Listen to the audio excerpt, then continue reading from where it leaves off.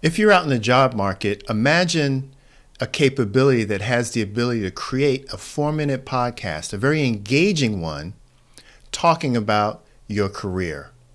I'm going to play something for you, and then at the end, I'll show you how I did it. It's amazing.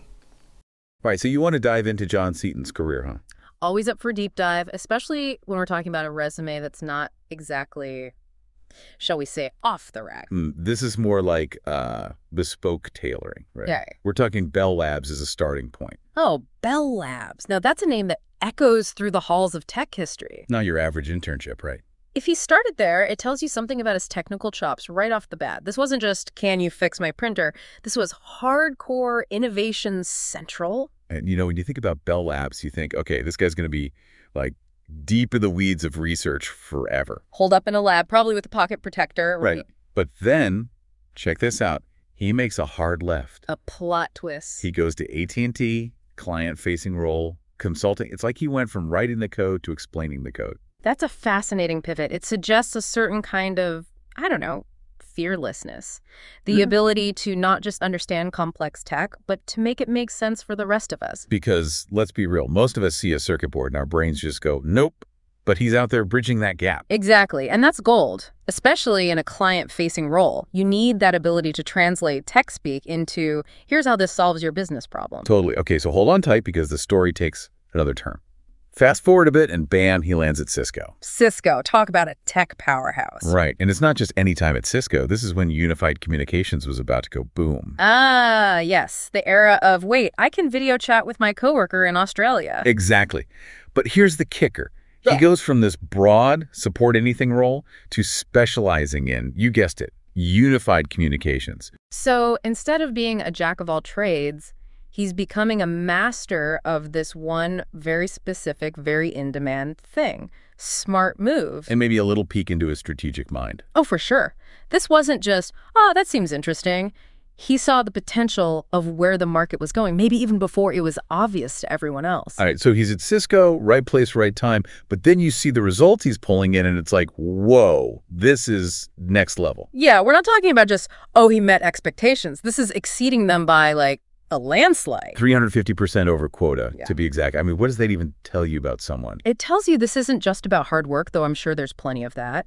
This is about vision, strategy, really understanding where the levers are. You got to know the market inside and out, right? Yeah. Anticipate what clients need, maybe even before they do. Absolutely, and then you've got to get everyone on board. Because a number like that, it's a team effort, no doubt. And that's got to be something you see throughout his career, right? Because it's not just this one time. You look at the trajectory, it's consistent. Oh, for sure. The guy's a closer, plain and simple. Look at the number of seats he's won over from competitors time and time again. 90,000 here, 120,000 there.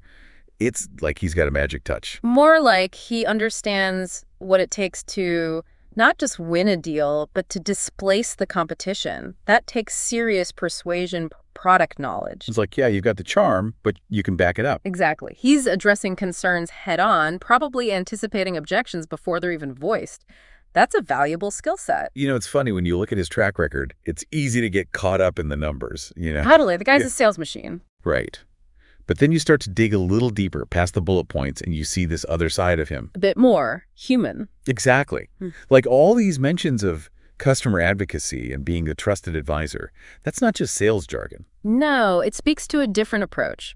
Building relationships, understanding the client's world, not just trying to close a deal.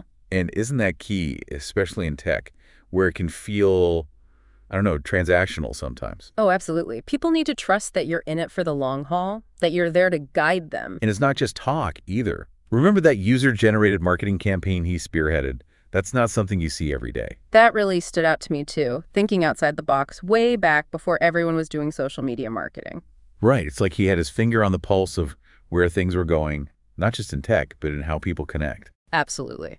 Okay, so let's sum this up. We've got John Seaton, technical foundation from Bell Labs, client whisperer at AT&T, strategic closer at Cisco, but also this whole other dimension of relationship building and forward thinking. And the question is, how does all of that resonate with what you're looking for? What stands out to you as particularly relevant to your needs, your goals? Because remember, a resume is just a starting point. It's the conversation it sparks that really matters. And on that note, we'll leave you to ponder those questions. Until next time, keep diving deep. So how amazing is that?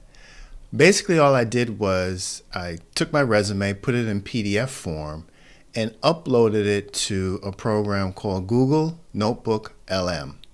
It has the ability to take any PDF that you upload into it and create a podcast with these two dynamic individuals talking about the content of that document.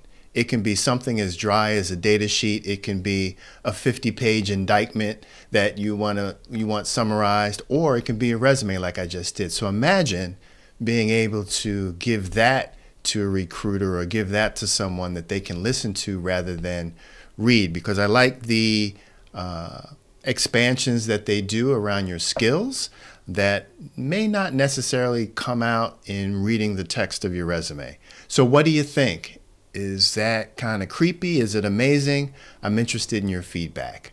So this is just another one of the tools that I want to bring to you that hopefully as a knowledge worker, you'll find it useful and it'll make your day just a little bit better. Take care.